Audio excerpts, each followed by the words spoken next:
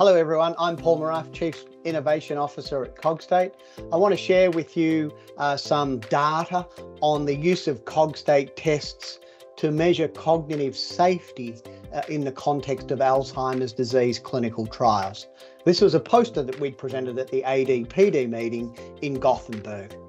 The message is relatively simple, and that is that you can, at the same time as using cognitive tests as measures of efficacy, consider how that you could repurpose those tests and the measures that and their performance measures to guide decisions about safety. And when I mean safety, I mean the extent to which a drug is not doing harm to an individual's thinking. So that is that we can find an index of cognition that might indicate that an individual has undergone a substantial abnormal decline in their cognition from the previous visit. So the Cogstate Safety Monitoring System essentially sets up and asks that of a clinical trial by comparing performance on a set of tests. Here they are given here in Table 1.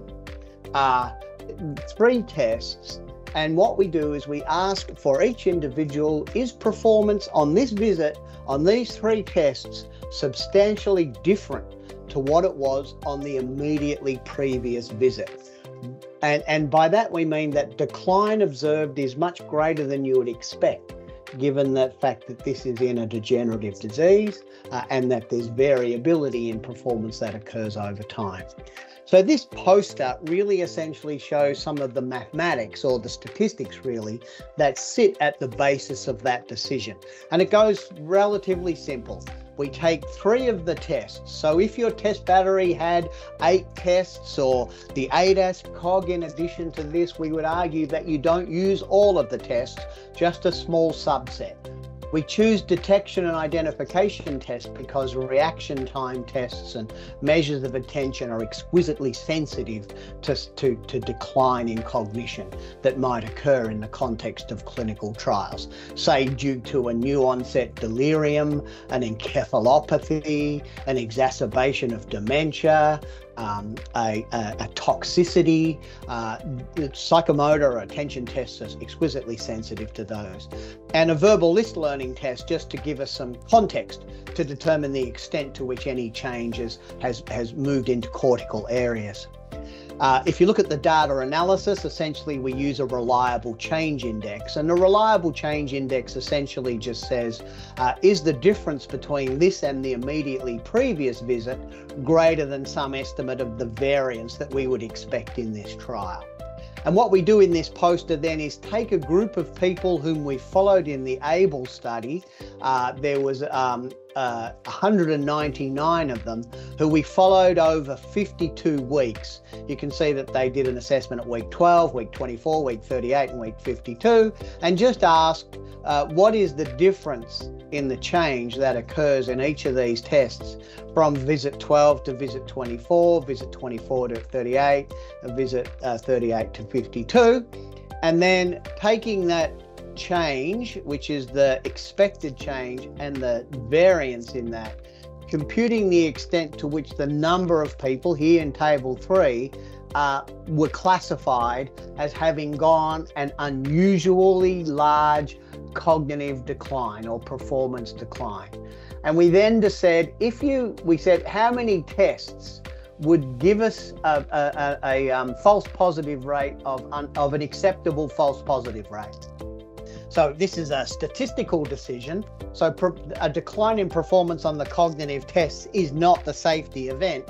It just says to an investigator, this performance has declined substantially. We need to investigate whether there's any other evidence to suggest that there's been a negative effect. You can see that if you applied that rule of requiring 2 or more tests to have declined by 1 standard deviation from the immediately previous visit, we classify incorrectly. So none of these people in this study had a negative event. None of them were on drug at all. But given this is a statistical issue, you can see that we make a classification of about 4%, 2.5, under 5% classification. So these people hadn't suffered any negative effects. So this is our false positive rate. And you can see we're at about 5%. So, that's P is less than 0.05 and might be acceptable to operate in a safety monitoring system. If instead we said we require decline on 3 of the tests, and you can see we've only got 3, that our false positive rate is essentially 0. So the idea here is that for a conservative criterion for a safety event, take those 3 tests and define a safety event, something that warrants us consider as being an abnormal change on 3 tests, and your false positive rate is very low. The 2 tests also offers something that would be acceptable. Of course, this is part of the story.